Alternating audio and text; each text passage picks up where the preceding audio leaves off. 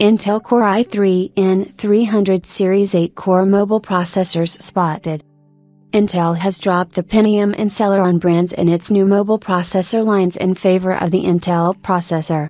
Officially, the company did not specify under which rule new Intel processor models will receive their designations. In this regard, there are some assumptions. Last week the network noticed the Intel processor N100 and N200 series, which belong to the energy-efficient Alder Lake line. And today, the WTCRI source already reports the appearance of the N300 series in the Babco Crossmark benchmark database, although the series already belongs to the higher-level Intel Core brand. In total, 2 models were noticed, Core i3 N305 and Core i3 N300.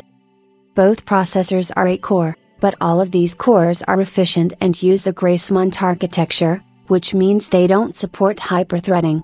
The Alder Lake family is aimed at light and thin entry-level devices, and the use of only 8 cores reduces the power consumption of these models to a minimum.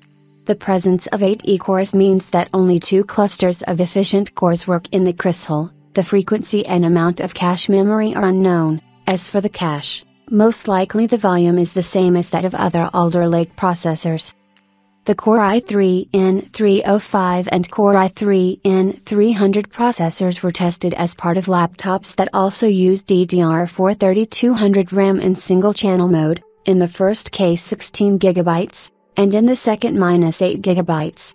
It is useless to compare the results, since one laptop worked in the performance mode, and the other in the efficiency mode.